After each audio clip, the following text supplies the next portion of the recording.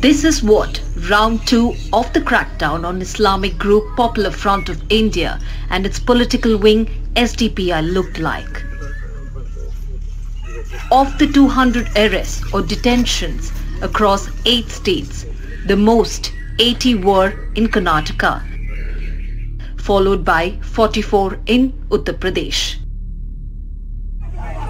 Last time the crackdown was led by the NIA, the National Anti-Terror Squad. This round of arrests has been led by the state police. The focus of this round of action, like the arrests of the SDPI leaders in Karnataka, says the police, is to round up PFI members who were planning violent protests against the PFI crackdown. So these people, they were inciting communal violence or public disorder or trying to foment trouble in the society. And even now, in the past they have done it, and even now they are trying to, planning to do such activities. That's why these people, they have been taken into custody.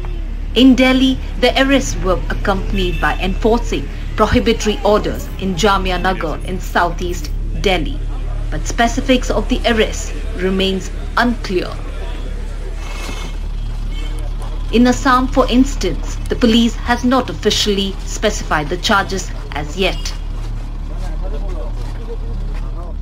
Police sources say they have recovered PFI literature, which is seditious in nature, including a vision document 2047, which plans for an Islamic state when India attains 100 years of freedom.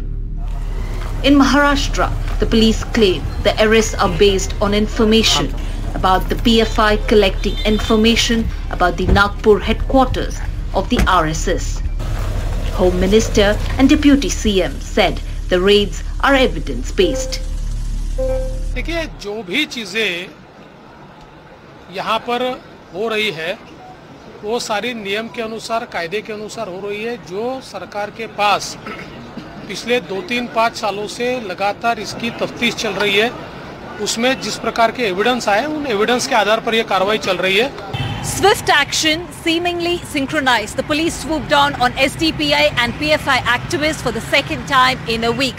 While some of them have been detained based on the interrogation of last week's arrest that was made by the NIA, ED and also the state police, some of them have been detained based on the preventive action report that's been generated. Now this prevents some of these activists who have been detained from indulging in illegal activities. In Bengaluru, Shrija for NDTV with Sohit, Ratnadeep and Neeta in Delhi.